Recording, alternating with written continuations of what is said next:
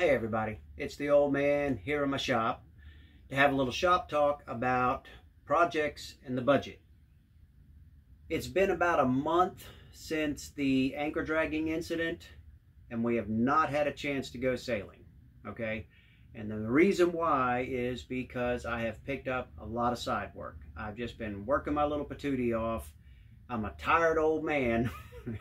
But because of that, I have really boosted up the budget and I have picked up quite a bit of stuff. I would say I have tripled the budget this month to probably around $1,500. And I'm hoping to do that again for at least another month, and we're going to pick up some more good stuff. So pretty happy about that. I'm going to try to keep this video sort of short and just catch you up on the projects I'm doing, because I know a lot of people are interested in the things you got to do to a boat to get it ready to go cruising. I'll be cutting in and out to scenes of what I've got going on as best I can, so the video may be a little choppy. But I've got 3 major projects going on at the moment. I got bilge pumps, I got batteries, and I got the water system. So the water system first. The boat has an integral fiberglass tank in the V-berth. That's what the V-berth is, basically, is the tank. It is compromised. It has a leak somewhere, and the finish on the inside is shot. So it's basically no good. The hoses are nasty. I'm essentially removing everything. I've taken out all the hoses. I've emptied the tank. I'm going to cut into the lid of the tank and I'm going to insert a bladder tank. I'm going to basically use a flexible water tank, 31-gallon Plastimo flexible water tank. Now my next project that's going on at the same time is the bilge pumps. And that's one of the things that the budget boost has allowed me to get, is some of the equipment necessary to do that. Here is a couple of pumps. I got a small pump. On the boat, I have a Rule 1500. It's either a 15 or a 2, I'm not sure which. And then I got this big boy here. I've got all new switches, float switches, and I've got this and another one on the boat to control the new pumps, bus bars for power distribution. And I have picked up some new wiring along with a big bunch of supplies as far as electrical terminals. Now this, of course, is going to be good for more than one project. I also picked up a really nice pair of crimpers. Don't know how much sailing we're going to get over the next month. We got a camping trip coming up next weekend. But, you know, it is what it is. Sometimes you got to focus on the projects. Now, the other project I've got going is the battery situation. My boat essentially had 4 separate batteries in 2 separate compartments. I really have never liked it. 2 of the batteries were bad when we got it, and the 2 that are on there are okay for what we've got going now, which is basically nothing. But what I have found out is I don't have a lot of room to mount batteries anywhere. I can't fit them in my bilge like a lot of people can. They just won't fit. My bilge is too shallow. The boxes that came from the factory are for 2 Group 24 batteries.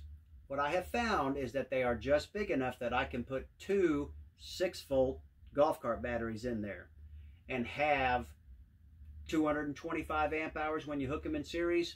That's a pretty good start. I'm going to have a separate battery for a starter battery, but that's going to come later. First, I'm just going to go with these. I had some used batteries that I was going to put in there because I redid my mother-in-law's golf cart. But since I've got the boosted budget here, I'm going to go ahead and get fresh batteries to put in there, because if I'm going to put them big old 60-pound batteries in there, I only really want to do it once. And golf cart batteries tend to last 5 to 6 years in most of in these type of applications. So I'm pretty happy about that too.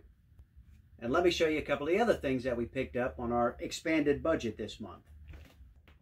One thing we did was sell the stove, that old pressurized alcohol stove. A guy wanted it. He had it shipped to himself. I got $250 for that stove.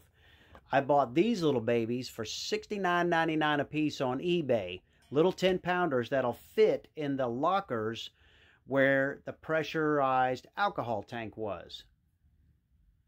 Picked up some epoxy resin from Total Boat, which is something I've been wanting to try. Also got a little bit of thickener. And we also picked up this gallon of Total Bilge.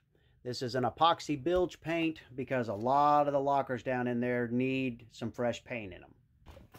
Here we have some of the replacement parts for the water system. Hose clamps, 50 feet of hose, and fresh faucets. These are going to be much nicer. I also picked up this little expansion tank. It's just a 2-gallon expansion tank, but it'll help make the water system more convenient.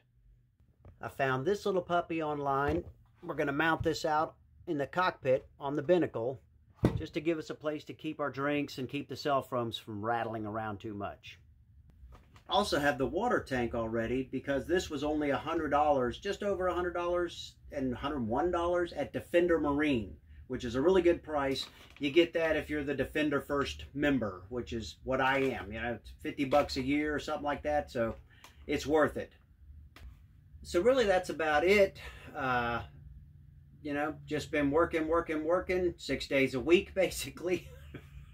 I feel like I'm working more now than I ever was, but it's all good. You know, it's going toward the boat budget, and you can't argue with that. A couple of things that we hope to buy next month on this budget is we're going to get a new anchor. The Rockno we want is $3.99 at West Marine, 33-pounder. And we want to get a small refrigerator, one of the portable refrigerators. I found one that I kind of like. Hopefully I can show you the link for it to Amazon. But it's like $249, and we just want to leave that on board to keep some things cool and to cycle the batteries and see how well that works, okay, between the solar, the 230 amps of battery power, and a refrigerator. We'll see how it goes.